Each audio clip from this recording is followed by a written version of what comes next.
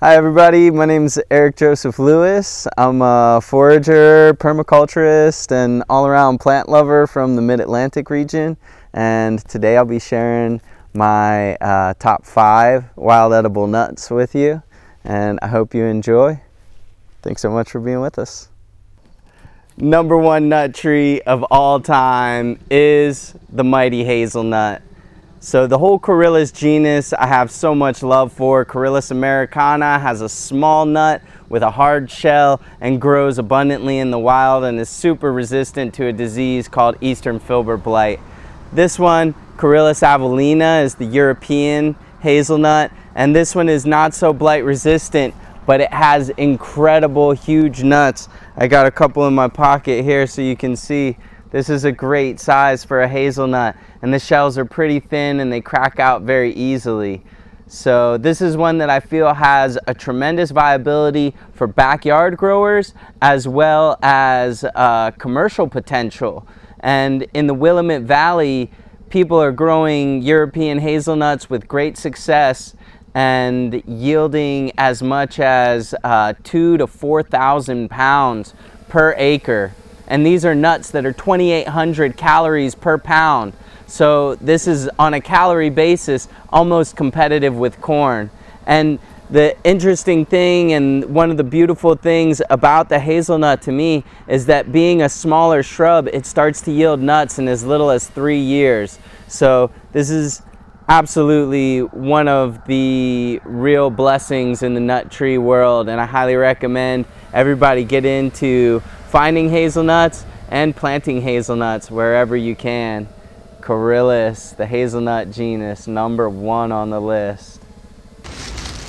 Number 2 on my list is the chestnut. And I love this tree for so many reasons.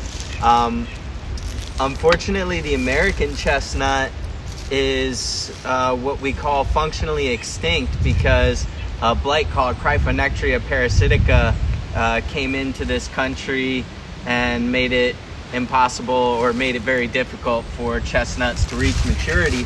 But we do have Castanea Mollissima that has been planted out by lots of people and now has been spread around by lots of squirrels since the early 1900s. So we can still find lots of semi-feral and cultivated Chinese chestnuts, often which are greatly underappreciated. And so you can go and knock on your neighbor's doors and ask them if it's okay to harvest the chestnuts. These things are super delicious. They're easy to gather. They store very well. They make an incredible flour. You can steam them up. The list goes on. And so does my love for chestnuts. So yeah, number 2 on the list is Castanea Mollissima, Dentana, Sativa, the whole genus, the whole chestnut genus. I love them all. All right, number 4 on the list is black walnut, Juglans Nigra. And one of the things I really love about this tree is it's exceptionally reliable. On top of that, the nuts have around 2,800 calories per pound, and they're loaded with really amazing omega-3 fats. They'll grow just about anywhere. I've seen them high up on hilltops, and right here you can see this one is growing right by a little creek, a little stream slash overflow of a spring house. So yeah, they tolerate a wide range of conditions. They're very tough, very reliable, very tasty, and the best part of all is that they store very well in the shells. If you dry these things out fast enough, they can last in the shell for 4 or 5 years without getting rancid at all. So that's pretty amazing. Number 4 on the list is pecan. So this is Carya Illionoinensis. And pecans are originally from the Mississippi River Basin area, but they've been spread all over the country and even into Canada. Parts of Canada do have pecans that actually produce viable nuts. And these are a really tasty treat. They're absolutely delicious. They're loaded with nutrition, high in omega-3 fats. They're in the same family as that black walnut. And that Juglandaceae family is known for being high in omega-3 fats. It's also loaded with phenolic compounds. The main issue with pecans is that in the north they don't fill out as readily. So this is one that you'll find very prolifically in southern states like Florida, Alabama, Georgia, South Carolina, even Tennessee. As you get north, these trees become more and more rare and more precious. But this one here is Mohawk, and we're at Parker Coble's amazing tree nursery in Pennsylvania today to introduce you to this amazing friend here. But yeah, wherever you can find them, pecans are incredible, and wherever they're not growing, they're worth planting. So get some pecans in your life. Pecan, Carya Illionoinensis.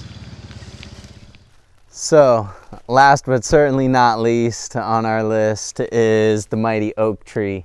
I chose to bring this one in last because it's the one that I have the least experience with, but it's also the one that I feel holds the most potential in it. And I say this because every species of Quercus, every species of oak tree in the world is edible.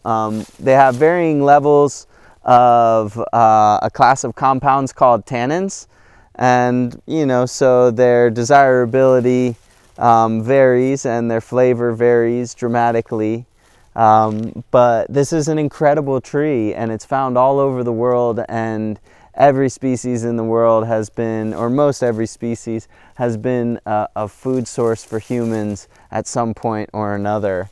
And so it's one that carries a tremendous amount of potential. There's two main groups, and you have kind of the red oaks on one side and the white oaks on one side, and they're relatively easy to differentiate between.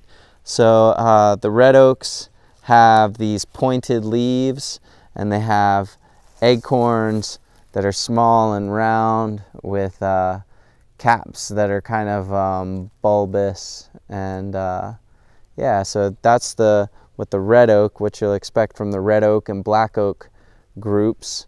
And then from the white oak tribes, you'll get, from the white oak related species, you'll end up with these rounded leaf edges and longer and skinnier oak trees, or acorns.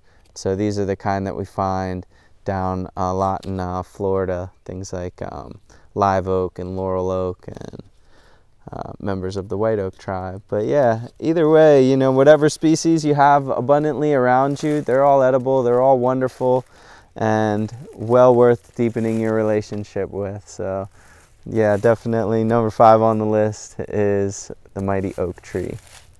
Thanks so much for watching the video. If you enjoyed it, please hit the like and subscribe button for sure for Rob's channel. And also follow the links below to find my personal Facebook, Instagram, website, things like that. And as well in the links, you'll find channels to get to the people who helped with all the recording, the Meta Creative crew. So yeah, thanks so much for being with us, and keep on sharing the good vibes and connecting with the plants. Peace, family.